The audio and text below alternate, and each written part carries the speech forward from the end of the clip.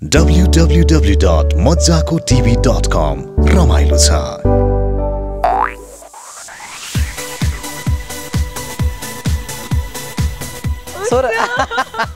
16 वर्षको देखिनुहुन्छ हैन?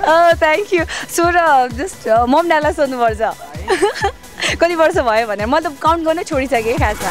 अनेस्टली भन्दा चाहिँ कहिलेकाहीँ अगाडि कदम जम्प लिँदाखेरि पनि पछाडि 2 कदम जानुपर्छ भने जस्तै पनि थियो मेरो यो 2 कदम पछाडिको एउटा अगाडि अलिक जम्प लिनको लागि पनि थियो। एक्ज्याक्टली इट्सले राइट भने सेक्सी भिलेन हुन्छ नि।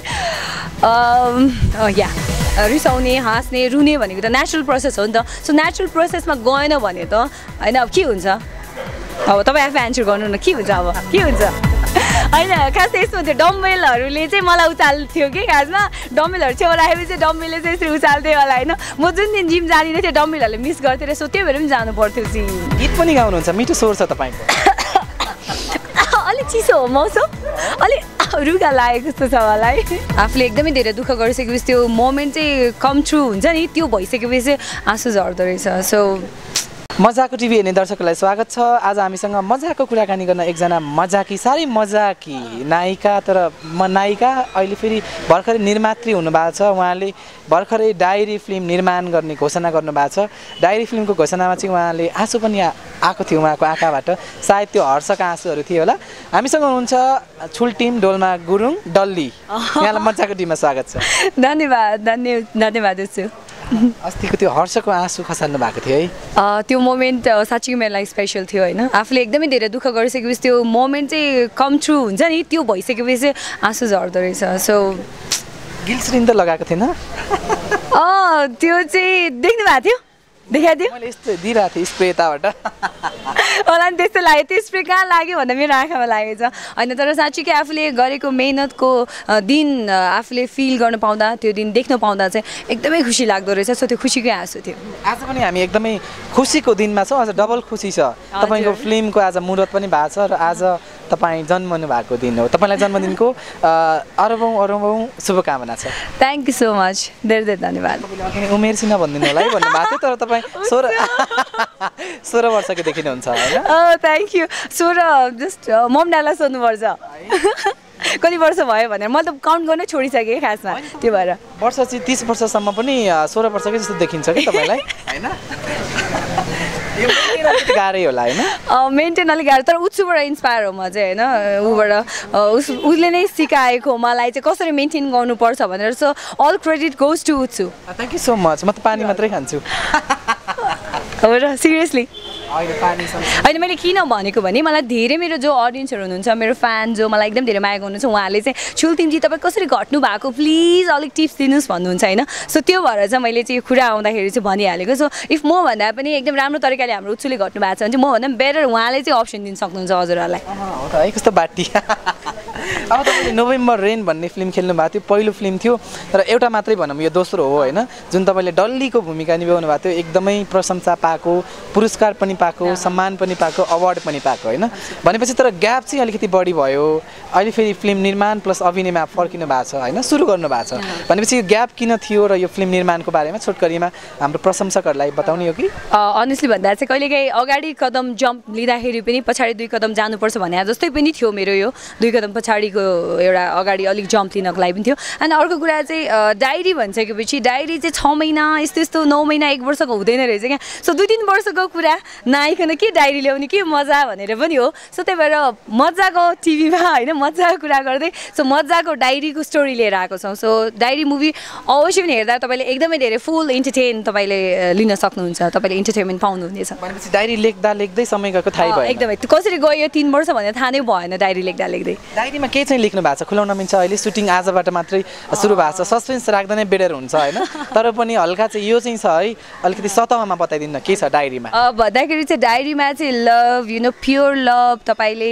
कमेडी, रिभेन्ज, एक्सन, यसको चाहिँ फुल प्याकेज हो डायरी। किनभने नर्मली हामीले हेर्दा लभ स्टोरी एउटा बेस हुन्छ, एउटा एक्सन मुभी हुन्छ, एउटा कमेडी बेस हुन्छ होइन, तर हाम्रोमा चाहिँ तिनटैको चाहिँ तपाईँले सम्मिश्रण पाउन सक्नुहुन्छ डायरीमा। सो तपाईँले हेर्नुहुँदा 2 घन्टा 20 मिनट कसरी जान्छ त्यो थाहा हुँदैन। हुँदैन जस्तो मलाई लाग्छ डायरीमा चाहिँ हामी सिङ्गल स्टेसनकी क्विन रेखा थापालाई रानी बनाउनु भएको छ होइन भिलेनको रूपमा हुनुहुन्छ अरे किन रेखाजीलाई नै चुज गर्नुभयो तपाईँले होइन खासमा यस्तो ऊ मेरो एकदमै राम्रो साथी हो होइन अनि उसको र मेरो कुरा भइरहन्थ्यो उसले पनि मलाई होइन तैँले फिल्म गर्नुपर्छ भनेर जहिले पनि मलाई इन्करेज गरिरहन्थ्यो अनि त्यही हुने कुरामा चाहिँ अब जस्तो डायरीको स्क्रिप्ट जब आइसकेपछि अनि जस्तो भिलेनको क्यारेक्टरमा कसलाई राख्ने भन्दाखेरि चाहिँ नयाँ काम किन नगर्ने त किनभने म पनि 3 वर्षपछि जब मैले गर्दिनँ भनेको थिएँ त्यसपछि मैले गर्छु भनेर आएँ मेरो पनि काइन्ड अफ कम ब्याक थियो स्क्रिप्ट आफैमा राम्रो छ वाइ नट फर्स्ट टाइम हामी ट्राई गरौँ न त अनि जहिले पनि उसलाई त नेपाली फिल्म इन्डस्ट्रीको हिरो भनिन्छ भने वाइ नट फर्स्ट टाइम एउटा नयाँ फ्लेभर दिने भन्ने हिसाबले हामीले एकदमै सल्लाह गरेर नै दर्शकलाई पनि नयाँ टेस्ट होस् भनेर नै उहाँ फर्स्ट टाइम भिलेनको रूपमा आउँदैछ भनेपछि अहिले त्यो लुक आउट भएको छ हेर्दाखेरि चाहिँ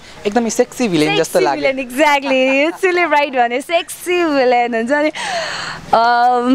या भनेपछि बाहिर चाहिँ एकदमै मित्रता छ फिल्ममा पंगा पर्न सक्छ हो त्यो फिल्म हेरिस थाहा हुन्छ जस्तो हाम्रो डिरेक्टर साहब हुनुहुन्छ अनिल योन्जनजी होइन एकदमै ह्यान्डसम गाई भनेपछि के छ उहाँले कस्तो गर्नु होला तपाईँकै गाइडेन्स पनि हुनसक्छ पक्कै पनि होइन भनेपछि कस्तो के छ उहाँको डिरेक्सन चाहिँ कस्तो होला अनि यस्तो हो उहाँ आफैमा पढेर आउनु भएको व्यक्ति हो होइन फर्स्ट उहाँले फिल्म इन्डस्ट्रीलाई राम्रोसँग बुझ्नु भएको छ योभन्दा अगाडि उहाँ आफैले पनि फिल्म प्रड्युस गरिसक्नु भएको छ भनेपछि मलाई के लाग्छ भने कुनै पनि फिल्डमा जानुभन्दा अगाडि त्यसको बारेमा अध्ययन गर्यो स्टडी गर्यो अनि त्यो फिल्डलाई बुझेको छ भने चाहिँ एकदमै राम्रो हुन्छ सो टिम वर्क हो उहाँ आफैले पनि पढेर आउनु भएको छ भनेपछि डेफिनेटली यो प्रोजेक्ट राम्रो हुन्छ अनिलजीको काममा नो डाउट म एकदम कन्फिडेन्ट छु उहाँप्रति भनेपछि छुल्टिम गुरुङ डल्ली भन्ने बित्तिकै एकदमै चुलबुली पहिलो फिल्ममा पनि त्यही खालको क्यारेक्टर निभाउनु भएको थियो होइन तपाईँलाई अब यस्तो जहिले कुल देख्ने मान्छे कहिले त रिसाउनुहुन्छ होला है तपाईँ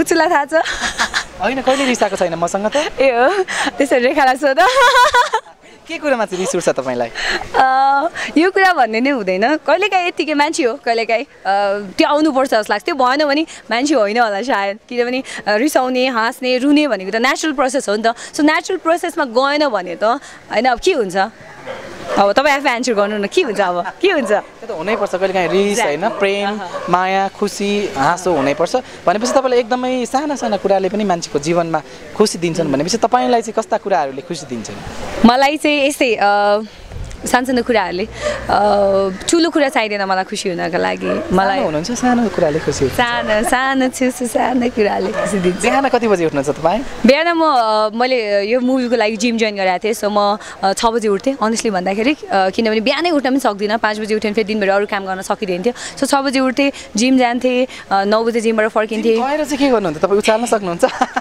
होइन खास यस्तो हुन्थ्यो डम्बेलहरूले चाहिँ मलाई उचाल्थ्यो कि खासमा डम्बेलहरू छेउ राखेपछि चाहिँ डम्बेलले चाहिँ यसरी उचाल्थ्यो होला होइन म जुन दिन जिम जाँदिनँ थियो डम्बेलहरूले मिस गर्थेँ सो त्यो भएर पनि जानु पर्थ्यो जिम तपाईँले गीत पनि गाउनुहुन्छ मिठो स्वर छ तपाईँको अलिक चिसो हो मौसम अलिक रुगा लागेको जस्तो छ मलाई होइन तर तपाईँको स्वर एकदमै राम्रो छ आज गाउने उचुले गाइदिन्छ मेरो लागि मेरो त यस्तो स्वर नराम्रो छ बोल्दा त यति नमिठो स्वर छ गायो भने एकदमै नमिठो सुन्छ होइन त्यही भएर तपाईँकै मुखा र बिन्दुबाट गायो भने एकदमै राम्रो होला गाउने भन्ने बित्तिकै मेरो भोकल कर्डहरू पनि आत्तिए होइन सो उसो भिडियो हेरौँ होला होइन अलिकति घाँटी पनि दुखिरहेको छ सो अलिकति रेस्ट गर्नु भनेको होइन हामी अलिकति स्वर ठिक भएपछि गीत पनि सुन्छौँ होइन आज जन्मदिन विशेष छ आज कस्तो लागिरहेछ विशेष दिनमा यो दिन त्यही त मेरो लागि अस्ति प्रेस मिट पनि एकदमै धेरै स्पेसल थियो आज मुहूर्त त्यसमाथि मेरो जन्मदिन मेरो मम ड्याड आउनु भएको छ होइन उच्चसँग चाहिँ रुदिनँ